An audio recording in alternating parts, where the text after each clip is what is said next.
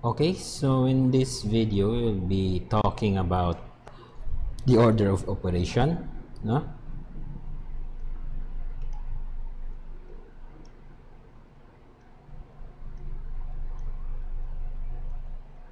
Okay. So the order of operation is simply the method on how we are going to calculate, no? Calculate um, mathematical statement or mathematical problems which involves basic operations. So which of the operations, for example, we have the four basic operation of plus, no? Addition, um, subtraction, multiplication, and division. So which of these four, if they occur in a certain problem, which of these four are we going to solve first? No? Solve first. So the reason for that one, for example, if we have a number, no? We have a number for this one, 3 times 2 plus 5. Okay? So if we will not have some rule in order to solve for this one, we could say that, for example, we will first solve the multiplication. So we have 3 times 2, that will be 6 before we do the addition. So 6 plus 5, that will be equal to 11.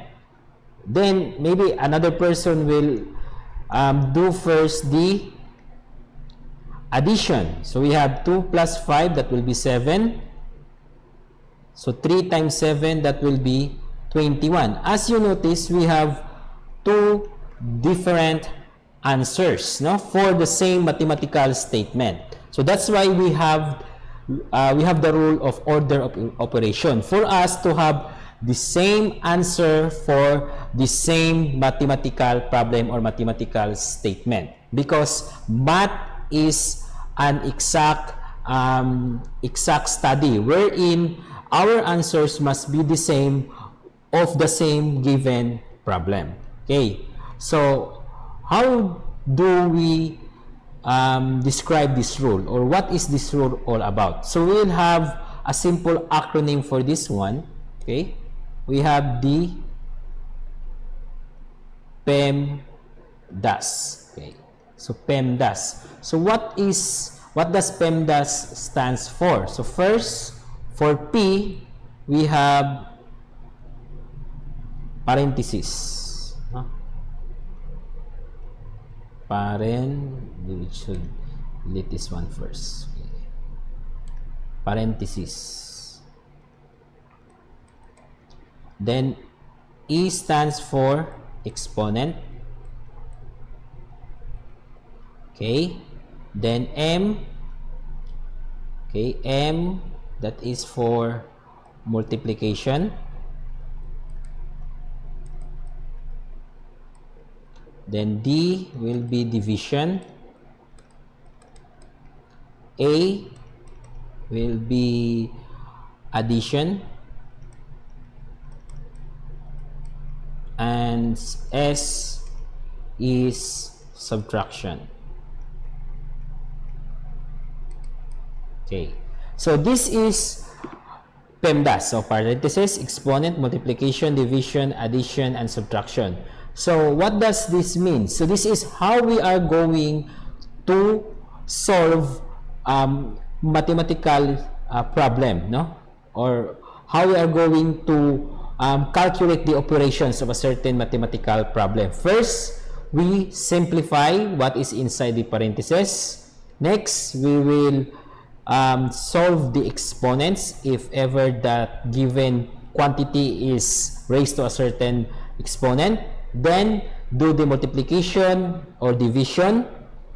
Then the last one will be addition or subtraction. So as a note, no, so there is a special case for these two, no, the multiplication and division and the addition and subtraction, in which we are going to elaborate further on the later part of this video. So first, we'll do first the parentheses. Okay, so maybe we should clear first our board here, no?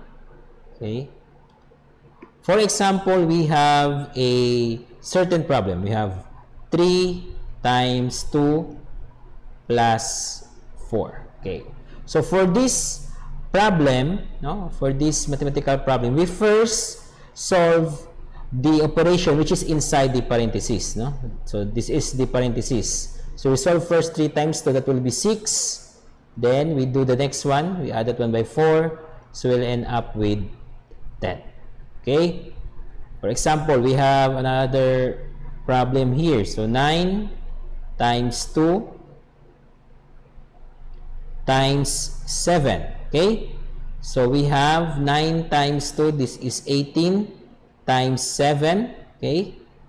So 18 times 7, that will be equal to 126. So we have 126. So we first solve, or the term for that is simplify what is inside the parenthesis, no? We first do the operation inside the parenthesis. Okay. Next.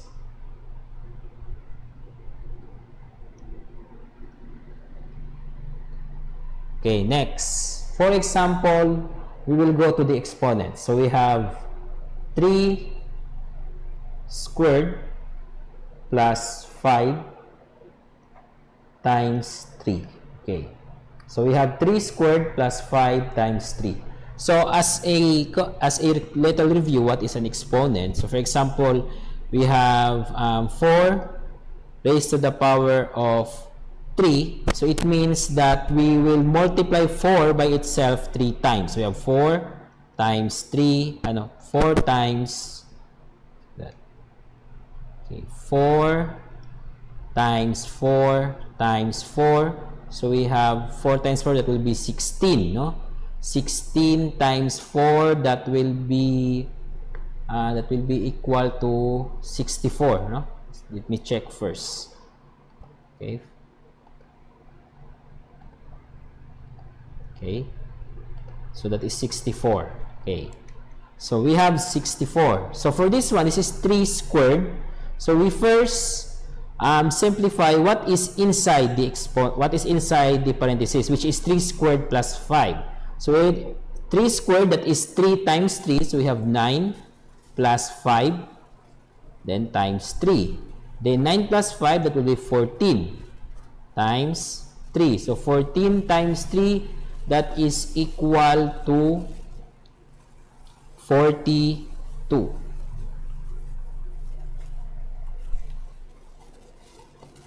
Okay.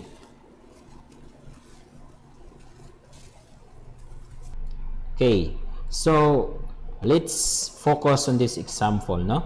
So as you can see, given the Pemdas, so we need first to do the operations inside the parenthesis. Okay, so we have this one. These terms here, the 3 squared plus 5, are the ones inside the parenthesis. Now, after that one, what is the next on the line of the Pemdas? That is exponent. So we simplify first, or we simplify the number which is raised by an exponent before we do the addition, because addition is on the lower part of the word Pemdas, no? Or the letter part of the word Pemdas. So the exponent is much higher, so therefore we do first the operation involving exponents, that is the 3 squared. So that's why here we have the 9. Then after that one, we add, no, the 5. So we have 14. So 9 plus 5, that is 14. So in this part of the solution, we have already evaluated or simplified the operation inside the parenthesis. Then we can go ahead on doing the operation which is outside the parenthesis, which is multiplication by 3. So we have 14 times 3, and our answer will be equal to 42. Okay. Now next we go to the last 3 steps, no? Or last 3 letters of the word Pemdas. So we have, no, not last 3 but last 4. So we have the M das. Okay. So we have M for multiplication. Then you have D for division, A for addition, and S for subtraction. Okay. Okay, we have this one. So maybe I will just also make this one a capital letter. Okay, now the order for multiplication and division has a certain rule also. Whichever comes first, okay, from left to right. Okay, so whichever comes first from left to right. Then also for addition, it is also the same, no? Whichever comes first from left to right. Okay, so how do we use this rule? So for example, maybe we should change our pen here, the color. For example, we have 3 times 2 plus 7. Okay, so if you see here, multiplication is higher than addition. So therefore, we do first the multiplication. So it is 3 times 2, which is equals to 6, plus 7, because addition is lower than multiplication. So our answer will be equal to 13. Okay. Another example, we have 5 divided by maybe 15, so that we won't have any remainder. Divided by 3 minus 2. Okay, so again, division is higher than subtraction, so we do first the division. So 15 divided by 3, that will be 5 minus 2. So 5 minus 2, that will be equal to 3. Okay, now the next example we will apply this this rule, no? If whichever comes first from left to right, no? Okay, for example, we have, maybe we should have this one in red to highlight that this example is a special case. So we have 6 divided by 3 times 2. Okay, so the question now is, we have multiplication and division in both of our example or our mathematical problem. How we are going to get the answer for this one? Okay, so if your statement or the problem contains both multiplication and division, so you are not going to interpret this one as multiplication comes first, no? The multiplication is higher, so you do first the multiplication. But whichever of them, whichever of multiplication or division comes first from left to right, that is the very first thing you will going to do, or that is the first operation you are going to apply. So for example, for this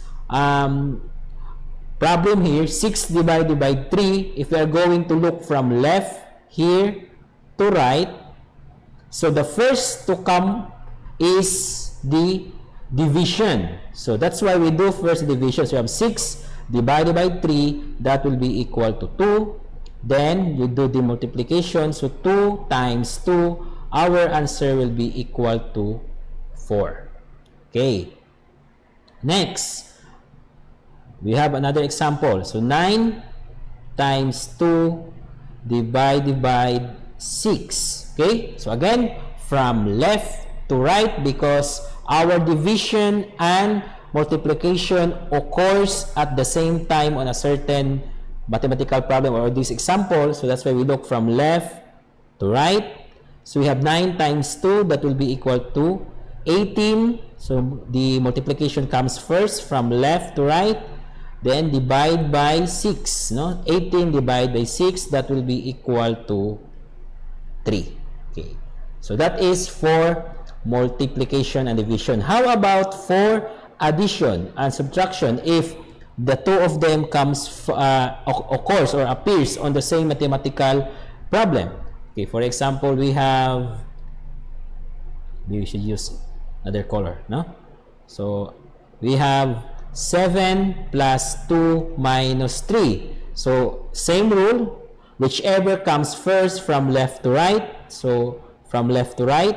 So the addition comes first. So that's why you will do first the additions. You have 9 minus 3. Your answer is equal to 6. Okay. Another example, we have 6 minus 2 plus 5. Okay. So the subtraction comes first. So 6 minus 2, that is 4, plus 5, and your answer is 9. Okay. So that is how we are going to apply the rule for multiplication, division, addition, and subtraction, the rule of Pemdas. Okay. So maybe at this part of the video, we will solve more complicated example. Okay. So how about this one? Okay, let's try this one. No? We have 3 squared plus 5 minus 7 times 3 divided by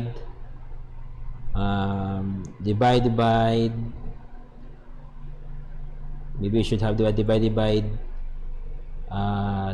maybe 5. Okay, just 5. Just assume that it will not be an exponent, no? So okay, maybe we should have this one in. Let's try to change that one. Maybe we should have this one in 3. So we just avoid first having a remainder on our example. Okay, so first you do the operations inside the parentheses, no?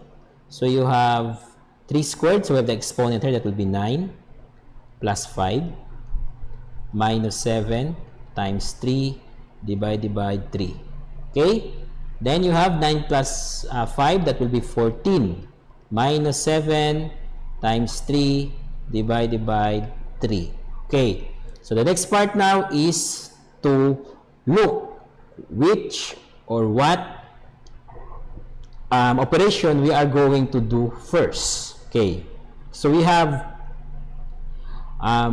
subtraction here, we have multiplication and division. So from left to right, the first one to appear is the multiplication. So we will not consider subtraction because subtraction is lower than division and multiplication. So first, we do the multiplication. So we have 14 minus 7 times 3, that will be 21. Then divided by 3. Then after that one, we do the division, no? Because division is higher than subtraction. So you have 21 divided by 3, that will be 7. Then 14 minus 7, our answer is equal to 7. Okay, so that is how we are going to apply Pemdas on this example of ours. So a much little bit complicated example.